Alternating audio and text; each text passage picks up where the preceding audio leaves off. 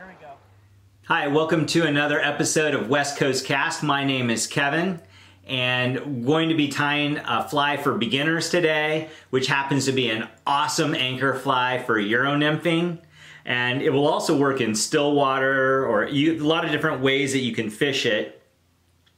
It's happened to be made by Rio Products, and it's called Baby Got Bead. so kind of a funny name, but it's got Baby Got Bead. I'll put a picture of it in the film here. And I've got it in fluorescent green, olive. Here's one in olive, purple, black, a natural colored version. Works really well. I know you can't really see those, but I'll have a picture. It really works well in the water because it's tied with rabbit fur and it has a lot of action. But it's also tied sparsely enough that it can sink really fast.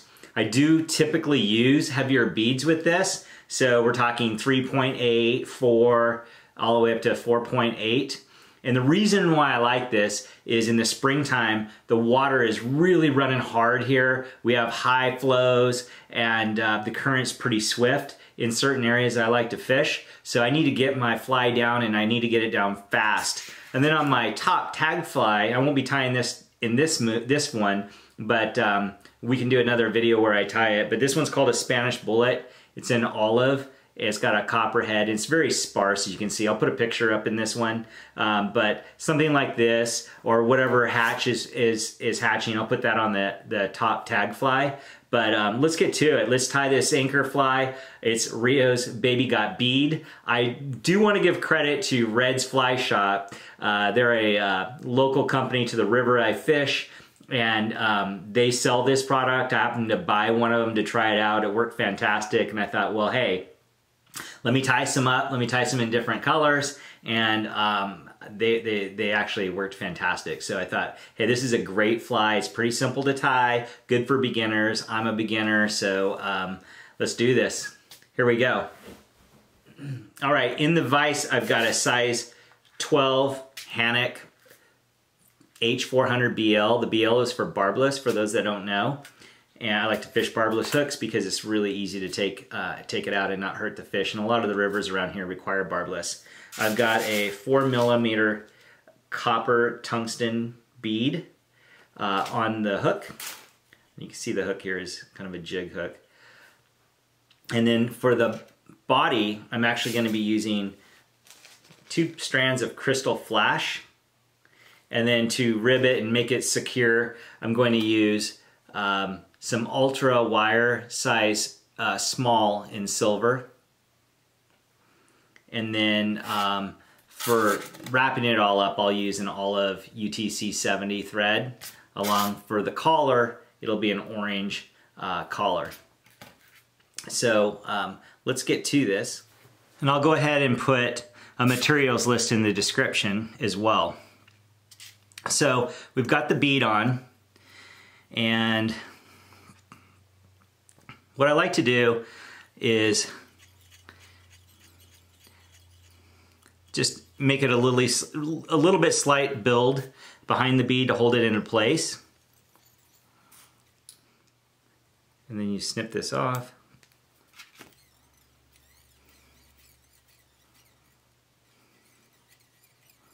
And I'm just taking the thread, wrapping it all the way down to about the bend in the hook or so.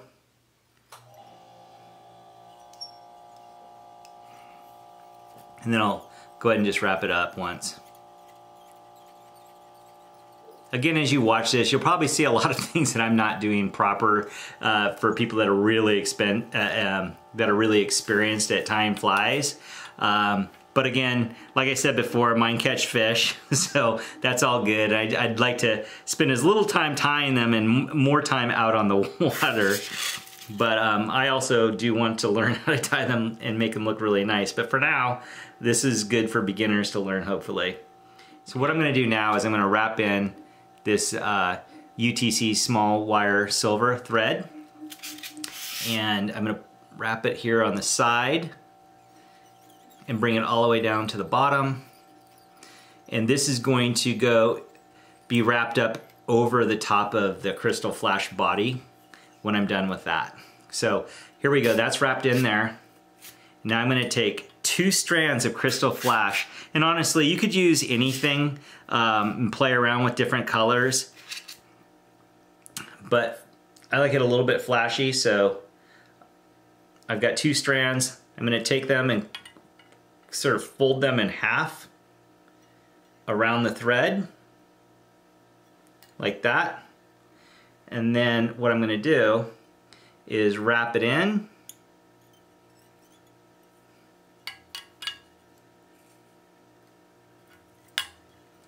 And then bring my thread back up to about where the collar would be. So a little bit, maybe the thickness of the eye of the hook behind the bead. I'm just gonna throw a little half hitch in there. All right, now I'm gonna take this thread and wrap it in from the bottom. I'm sorry, I'm gonna take the crystal flash and wrap it from the bottom all the way up to where the collar would be. And you can see this body is gonna be very sparse. Take the olive thread, wrap around the crystal flash.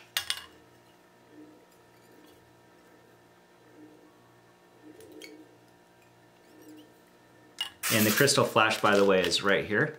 It just looks like this pearl crystal flash. Cut the excess off. Now I've got my wire. I'm gonna wrap my wire the opposite direction that I wrapped that flash. And it's just sort of a ribbing is really what you want on this. And it just kind of helps hold the crystal flash and makes it stronger and sturdier. All right, so there's that. I'll tie that off. And one little trick for the beginners, if you don't know, instead of cutting it where it can make it a sharp edge, you just take it and you helicopter and it'll break off on its own. Oh, that did not do the kind of break that I wanted it to do. See, you don't have to be perfect. Just have fun with it. I'll cut it off now. Oh well. But you can see now, we've got the bead, we've got the body, we've got the silver wire ribbing, and now it's time to add the, in this situation, I'm gonna do the olive rabbit fur, and you can do different colors, like I said, and I've had the picture up in the window here on the video. So I'm using a hackle pliers called Swiss CDC. It's actually really a great plier. First time using it actually. Up until this point, to tie all these other flies that I've been tying with where you want a dubbing. All these other flies where you need a dubbing, I've been using a bag clip. So you can see the size of it, and it's worked just fine. So if somebody doesn't have money, a bag clip will work fine, but when you can, a nice set of hackle pliers, or not hackle pliers, but whatever these things are called, a nice set of, when you can, a nice set of real hackle dubbing pliers would work great. So I placed the about 3/4 of an inch piece of rabbit fur in here, and I'm gonna trim this off. So then I'm gonna create a dubbing loop. So the way I create a dubbing loop is I just take this and go around once here, then come around the front of it twice, and then lock it in place. So now I've got a loop in my thread that, whether it's deer fur, elk fur, rabbit fur, that you can put in this little loop and then spin it around your fly. So it's pretty cool how it works. And to use that, then I'll put the fur right in here, and then I'll put this little dubbing tool into the loop and spin it. And this is probably the most challenging, difficult part of tying this fly. is this part right here. So just hang with me. It's pretty simple. We'll put this thing in here.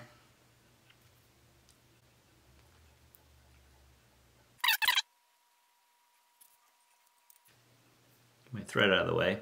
So now I've spun the tool here, and I'll try to pull some of these out. This is my first time using those pliers, and honestly I think I was better with the bag clip than these pliers. Alright, so now go ahead and wrap this.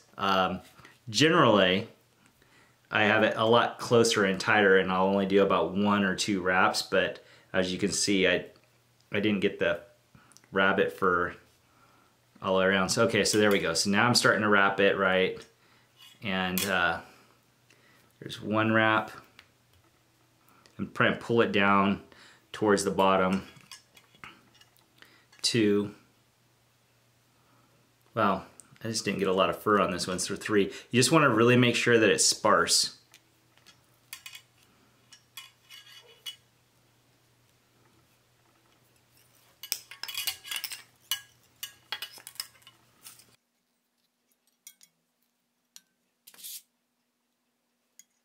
So now you tie that off, cut your dubbing loop,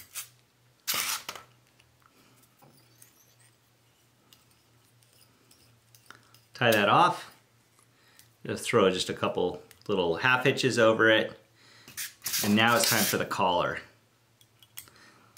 So now I've got my orange, fluorescent orange UTC 70 thread, and I'm just going to put a little collar on it. Pretty simple. Just tie that one in. With these lights that are shining on here, it's really hard to see everything. Alright.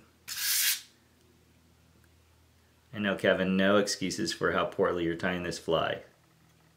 But if I'm tying it this poorly and it catches fish, then you guys can tie one as well. Alright, so tie this on. And that's probably it right there. I'll put a whip finish. 1, 2, 3, 4. And that's essentially it for this fly, with the exception of I do want to put in some UV clear flow. And the way I do this is I like to take my bodkin, dip it into the flow, and now just be careful not to get it on the fur. I'm going to pull the fur back and just get it right on the thread itself.